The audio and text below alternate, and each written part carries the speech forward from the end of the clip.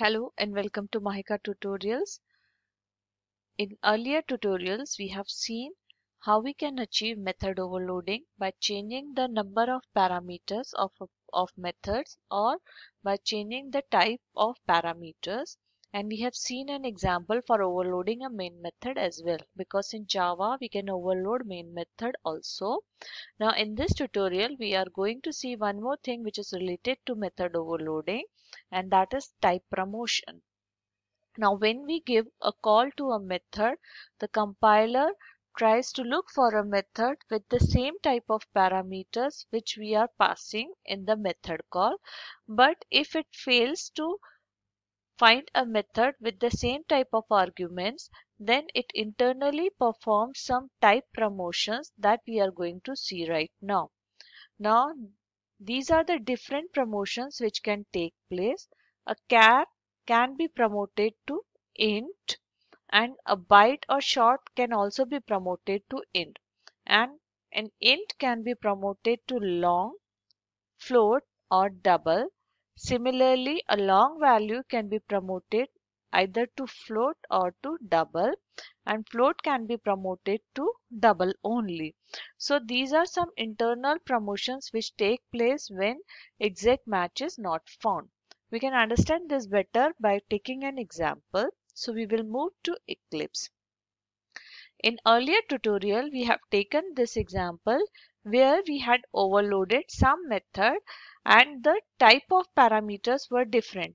First method had two integer parameters and second time some method had two float parameters. So when we were passing float values, it was leading to the execution of this method where we had given a message of sum of float values, and when we were passing int, it was leading to the invocation of this method where we had a message sum of int values. We can execute this to recall what we had done. Okay. So here we are getting two messages sum of float values, because first time when we are invoking sum, we are passing float values. So this leads to the invocation of this method, and then we are passing int, so it is leading to the invocation of this method which has message sum of int values. So now let's suppose when we comment this method. Okay, now here what we have, for now we have method with only float values. So whenever a method is called and there is no exact match for that method, then some internal type promotions takes place.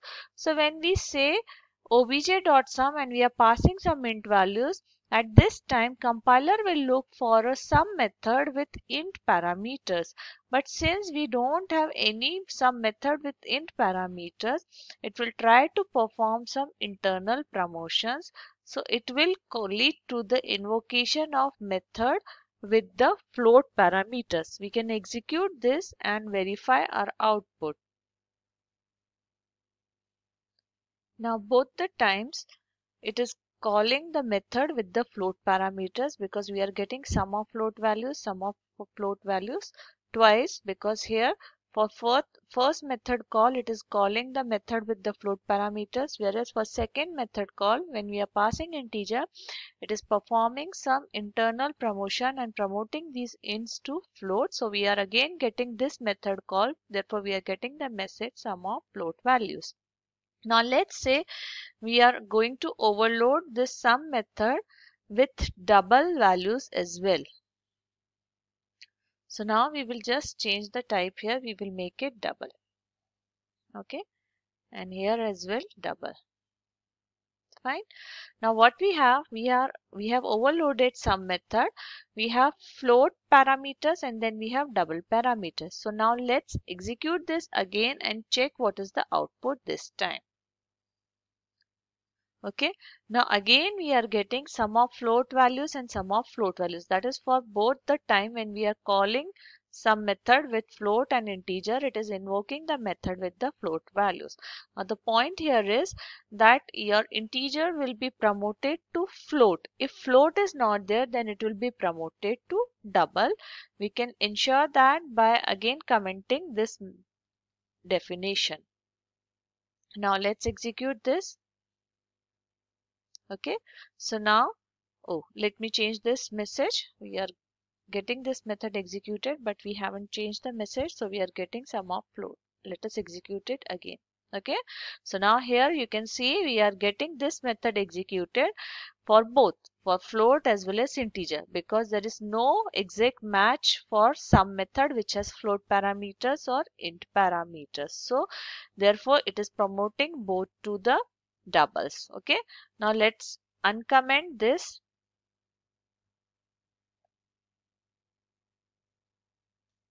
Okay, and just comment this sum one. Fine. Now what we have a method with int parameters and with double parameters. So now in this case what will happen?